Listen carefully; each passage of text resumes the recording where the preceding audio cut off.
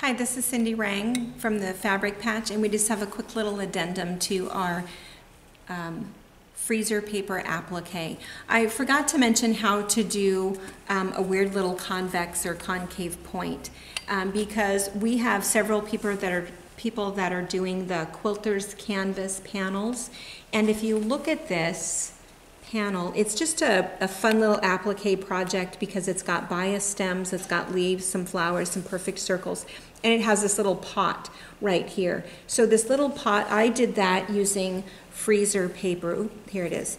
So if you go back to the other one with the freezer paper, it explains the whole thing, but I just wanted you to see this. When you come into the corner here, what you're going to do is just make that little snip. Do you see that little snip right there? And then you're going to go ahead and fuse that down. You just want to make sure that you have enough space there so that you don't have a raw edge, but then again, once you're done with that, you're going to do that exact same thing.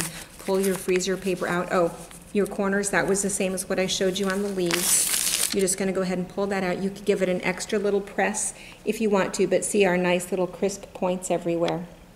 And then you'll go ahead and glue that down.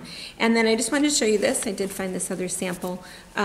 This pot was all done by freezer paper applique, and again, that's that little stitch. So when you're stitching around by hand, again, the whole key is that you're not going to be able to see it, and the reason that you can't see it is because the thread that we're using is this 80 weight Aurifil thread, and so gosh, even if my stitch was terrible, you'd never be able to see that thread or the hole that the size 11 straw needle made. So what's nice about this is your stitch doesn't have to be perfect. It's all in the thread and the needle that you use, and then you just do your little stitching around that and you're good to go. All right, now I really am done, and have fun with your freezer paper applique.